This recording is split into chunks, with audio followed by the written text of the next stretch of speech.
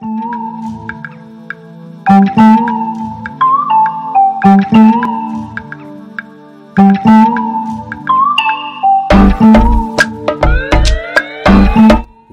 to Top 5, and today we show you the top 5 Jamaican male sprinters of all time. Sprinting is in Jamaica's DNA, and some of the fastest men to ever live are Jamaicans. First, subscribe to the channel, drop a like on this video, help us to grow, and let us know your list in the comments below. So let's get into it. Number 5. Donald Quarry. Wait a minute! Who are you? Alright. You're gonna learn today. In 1970 at the Commonwealth Games, Donald Quarry won the gold medal in both the 100 and 200 meter sprints, and also anchored the 4x1 Jamaica team to gold. Quarry repeated his sprint double in 1971 at the Pan Am Games. He did the double again at the 74 Commonwealth Games, and at the 1978 Commonwealth Games, he won his third consecutive 100 meter title. During this period of his career, he had tied the world records for both the 100 and 200 meters. I'm built different.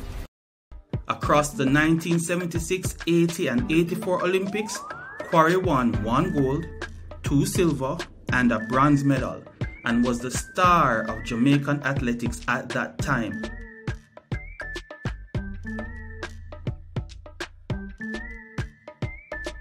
Number 4. At number 4, we have the athlete formerly known as the Beast, Johan Blake. Johan Blake was a star junior athlete who successfully made the transition to professional athletics. Johan was a training partner to Usain Bolt and has 17 gold medals across major championships at the youth, junior and senior levels. He's one of the fastest men to ever live. Like, ever. He has 2 Olympic gold medals, and many people believe that Johan Blake would have ruled athletics if it were not for Usain Bolt. I just come to let y'all know, put some respect on my name. You understand me? When y'all saying my name, put some respect on it. Number 3. We have a tie at number 3 between 2 pioneers for Jamaican track and field. These legends are Arthur Wint and Herb McKinley. Arthur Wint is the first Jamaican to win a gold medal for Jamaica at the Olympics. He did this in 1948 over the 400 meters. And guess who he beat to win that race? Herb McKinley. Yes, Jamaica came 1-2 in that 400 meter race at the Olympics.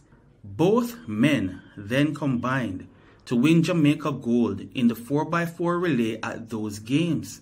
Remember, those guys were training on grass fields without any technology, nutrition, or proper financial support.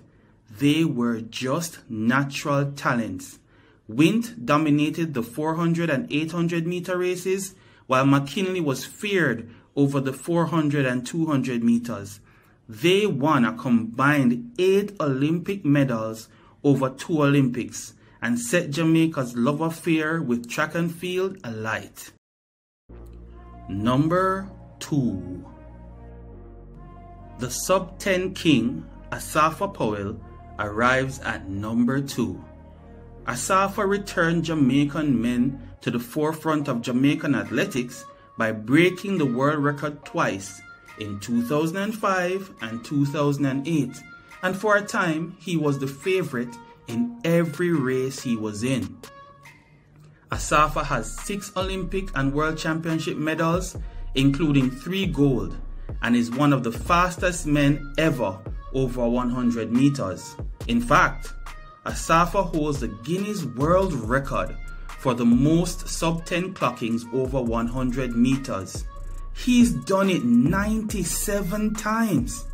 Asafa spends a lot of time on YouTube these days, so Go say hi and tell him we sent you. Number 1.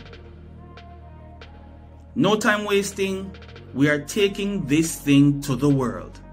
Number 1 on this list goes to the dancing king, the party animal, the Puma, Usain Bolt.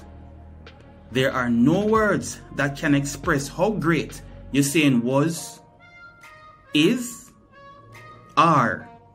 He is the fastest man over both the 100 and 200 meters ever, winning numerous gold medals at the Olympics and World Championships in record-breaking times and doing it with charisma and style.